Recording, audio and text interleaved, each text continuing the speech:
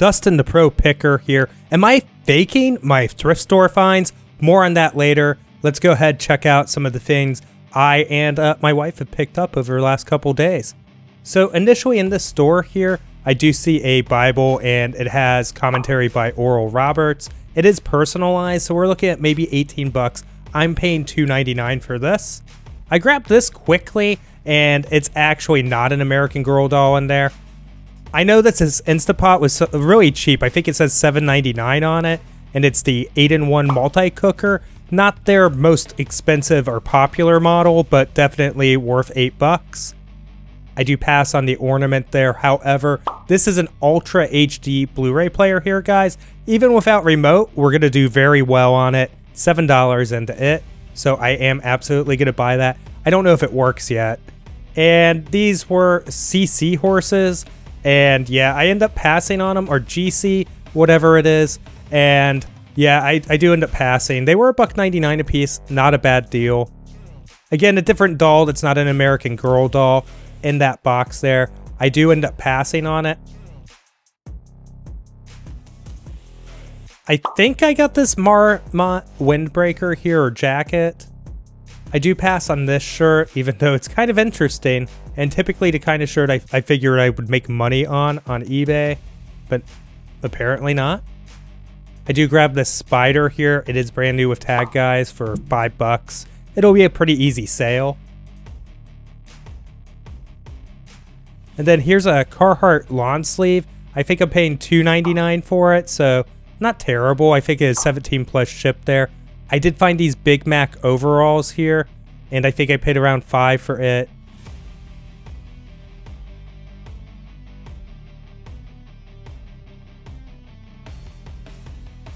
And this sound bar right here, guys, I do end up passing on.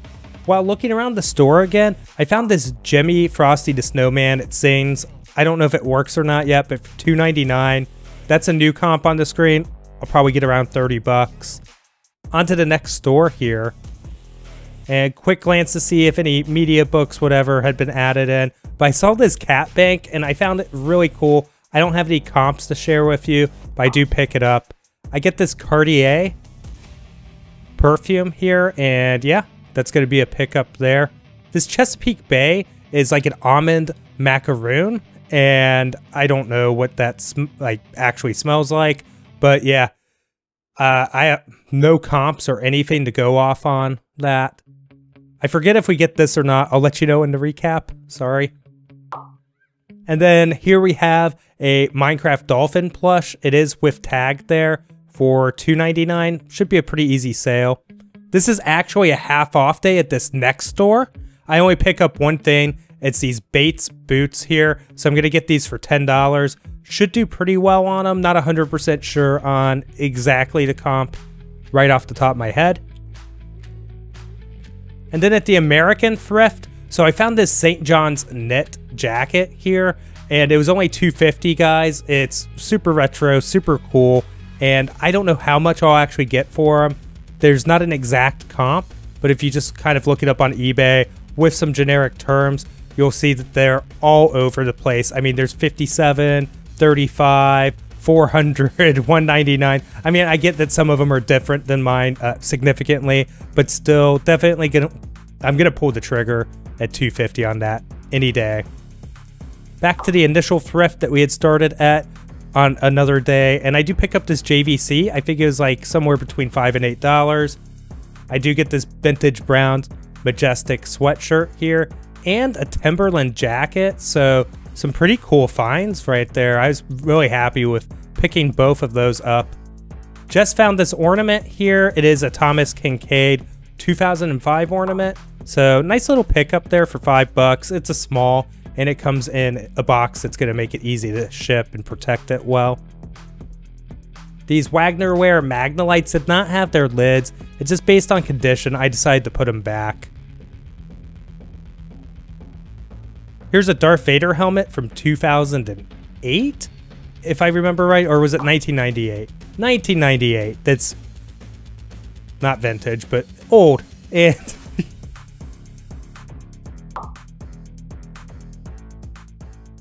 All right, I have some additional finds from this trip to share with you in just a moment. So there's been some interesting conversation and comments popping up on my channel lately. So it is something that I wanted to touch on real quick. I have changed the style of editing my video, which kind of gives an explanation to why people might think this. There's some claims like, oh, your stores are always empty, which ironically, like half of the visits were actually kind of slow in today's video. More often than not, there's actually a fair amount of people in the stores when I'm in there as well. Unfortunately, one of the comment threads that had probably the most interesting discussion on the topic was deleted by the person that made the initial comment, so I didn't screen grab it or anything in time to kind of share it with you guys. But the general gist is that either A, I'm somehow faking the finds, or I'm getting some kind of special treatment. I'm not getting any like special treatment in the sense of, here we go, here's a bunch of cool stuff, we're gonna give you first dibs on it. That just doesn't happen.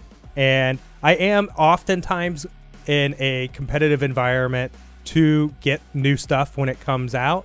So oftentimes you'll see at the new stock cart that my footage is only staying like there for 3 seconds, 3 seconds here, 3 seconds there. Maybe I pull the stuff off to the side, showed on the camera in a corner or something. And the big reason behind that is I made a decision that, at least when it came to my Goodwill videos, that I was going to leave people in the background out of it. And that's just what I've been doing for, I don't know, multiple months now. It's just the direction I decided to head in. And because of that, it really does make it seem empty because I'm not going to show the shots where people are in the background. Yard sale videos will be different and be longer form, I suppose, than these. Hey guys, so here's some of the finds that I hadn't shown you yet. Now, we got this, and it's like not just a DVD player or anything, it's actually like an in-car tablet, like entertainment system. So it has like a quad-core processor in it. Ended up with that for $6.99. These we got at the American Thrift. Air 270 Reacts, $4 on them, so I'm going to pick those up, why not? I did end up with this Mary Kay here for $2.99, and that was actually from the first visit that you saw today. We did get this letterboard. I don't know if I want to sell it or keep it, because we actually can't find the letters to the letterboard behind me. That's why it still says the same message it said since we put it up there, which is return your shopping cart. I mean, what else would it say? List your death pile.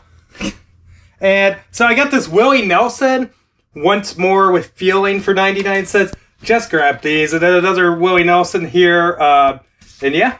They might get lotted together. Who knows?